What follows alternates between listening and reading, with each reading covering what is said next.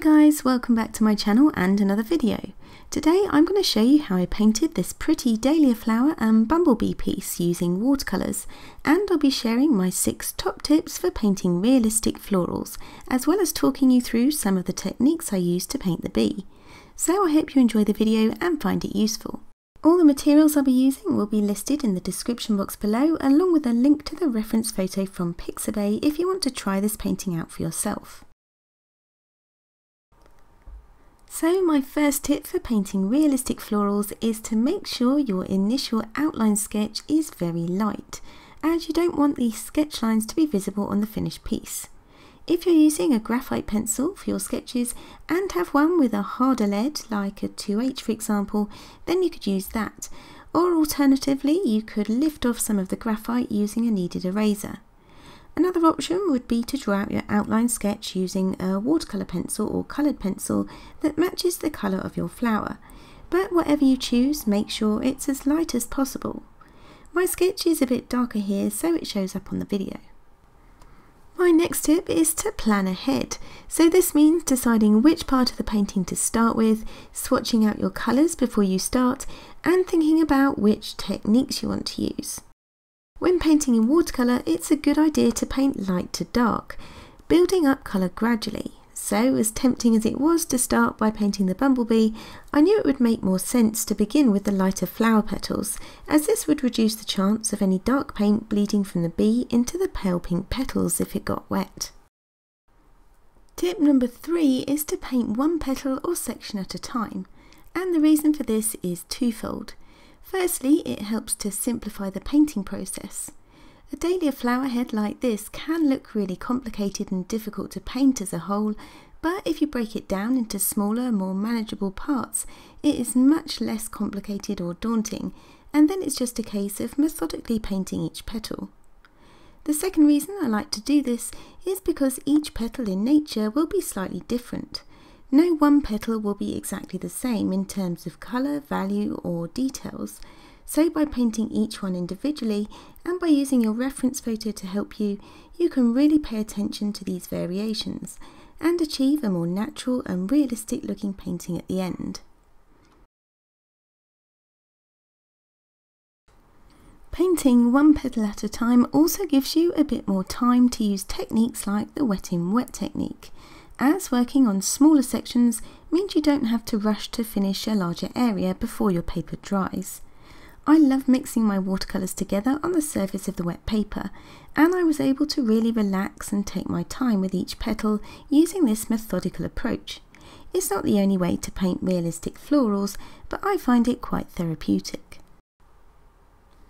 So I pre-wet each petal with clean water first before dropping in paint. These petals here I thought had cooler undertones, so I mixed opera rose with a bit of alizarin crimson and a tiny bit of ultramarine blue, and I varied this paint mix slightly according to what I could see on my reference photo. I also added in some yellow ochre light whilst the paper was still damp. Now before we go into tip 4, I just wanted to mention another option for lightening your sketch. You'll notice here that before I pre-wet my paper, I use my kneaded eraser to lift some of the graphite off my paper first. And this is an option if you'd rather not do the whole lot at once at the beginning. It can be really helpful if your eyesight isn't so good, your lighting isn't so good, or you simply don't want to lose sight of your initial sketch. I like to do it sometimes as it gives me a bit more control and confidence of what I'm doing, especially in a piece that's a bit more intricate like this. But you can only lift graphite from dry paper.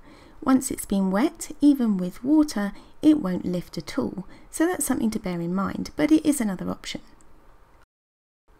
Okay, so now I'm going to move on to painting the right hand side of this dahlia, and for this I wanted to use some warmer pink tones.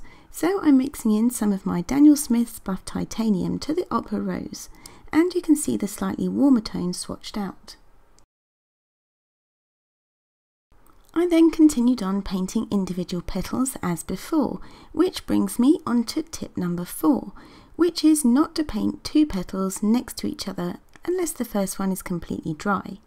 If you do, you risk the colours bleeding together or getting backgrounds formed where the paper is at different levels of wetness. To avoid this, I paint a petal, skip a petal, then paint another petal. And then when the first one is completely dry, I can go and paint the one next to it that I skipped.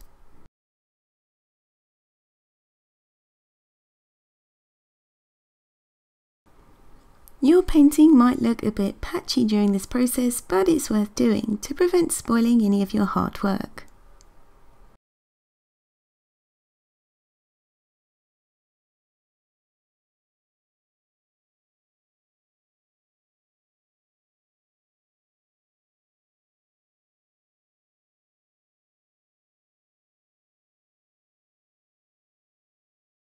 Moving on to tip number 5 next, and that's to work in light layers. Again, this could apply to any watercolour painting, but it's especially helpful to build up your layers gradually when painting something as light and delicate as flower petals. Watercolour is a transparent medium, and it's much easier to go darker by applying another layer than it is to lift out the colour later on.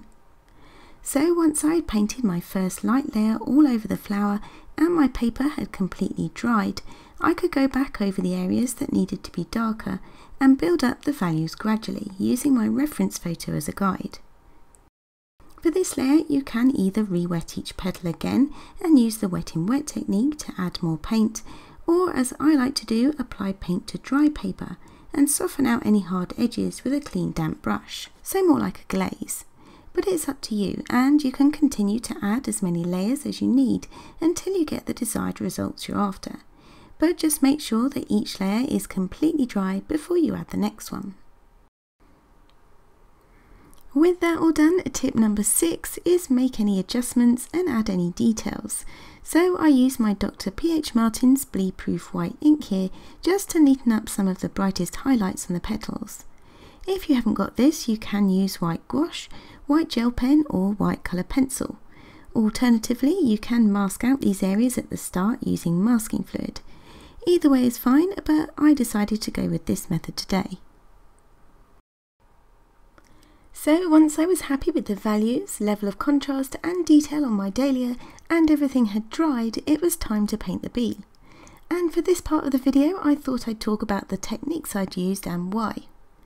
I decided not to do a background for this piece and instead keep it quite simple. I wondered about painting the bee in a looser style, but decided that painting wet on dry would really help to make the details on the bee stand out and contrast well with the softer colours and details on the petals. The reference photo I used also showed a huge amount of detail in the bee's hair and on the wings, and I thought it would be really fun to try and replicate that in my painting.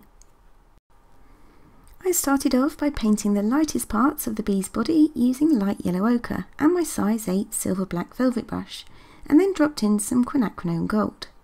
This brush, despite being a size 8, does hold a really nice fine point, and I used the very tip of it to paint in the hairs on the bee's body. I looked at the length and direction of the hairs on the reference photo and tried to match that with my brush strokes, just painting on dry paper. Whilst I was waiting for the yellow area to dry, I mixed up some black, and for this I used the ultramarine blue that was already on my palette, as well as some sepia. I switched over to a Princeton snap brush in a size 2, as this has a firmer point, and I thought it would be really good for filling in the details on the bee's legs. Again, I applied this just onto dry paper. This enabled me to have precision and control on these really detailed areas.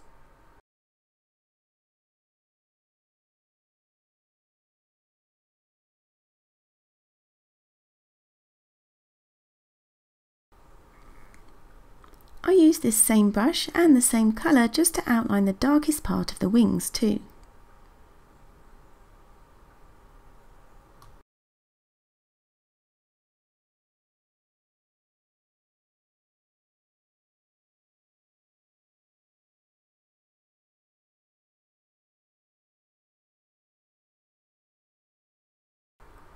Once this had dried, I could then go in and add some colour to the wings, and for this I just watered down the black I'd made and also used some watery sepia as well. There are a lot of colours in the wings that I could see from the reference photo, so I also added in some blue as well. and was careful to leave some white for the highlights.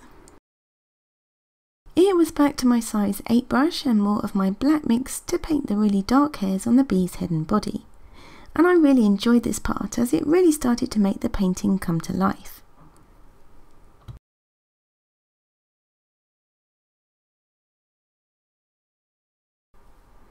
When I came to paint the legs, I added more sepia to my black as I thought they looked more brown than the body. It's really interesting how a bee can hold on to delicate flower petals with these claw-like feet.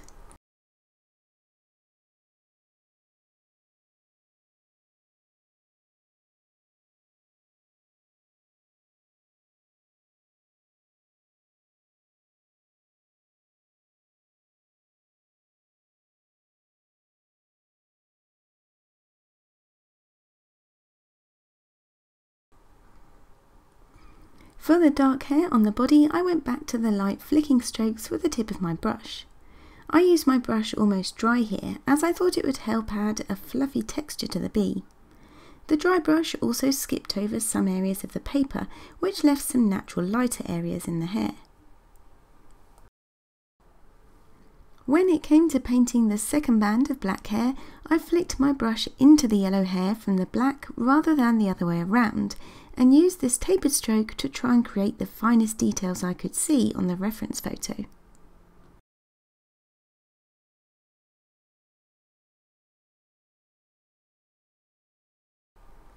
Then once this was dry, it was just a case of repeating the process with another layer to make sure I had my darkest colours as dark as they needed to be.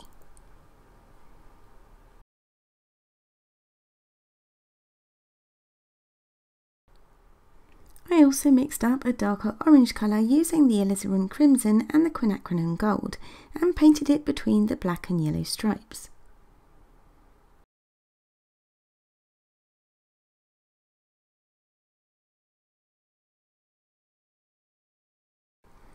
Now another thing I sometimes like to do on my watercolour paintings is to add some coloured pencil, just to sharpen up some of the details. These offer a much more opaque covering than my watercolours, so it saves me time adding lots and lots more layers. I wanted to add some really dark details inside the wing, as well as add a few more individual hairs to make this bumblebee look extra fuzzy. I tried using a cream pencil to add in some of the pollen covering the bee's body, but this didn't really show up as much as I wanted it to, so I ended up mixing some white gouache with a bit of the yellow ochre and dotting it in with my brush. This was a lot more effective.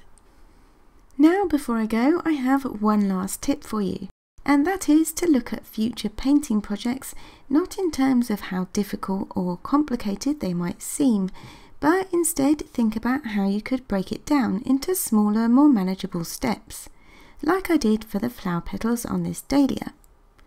Just take it one step at a time and you might surprise yourself. Pushing yourself out of your comfort zone can be, well, uncomfortable, but it's a really fast way to improve your art skills. Let me know what you thought of this painting, and if you have any other tips for painting florals or bees in watercolour, then let me know in the comments below. Thank you so much for watching, have a good weekend, and I'll see you all in the next one. Bye.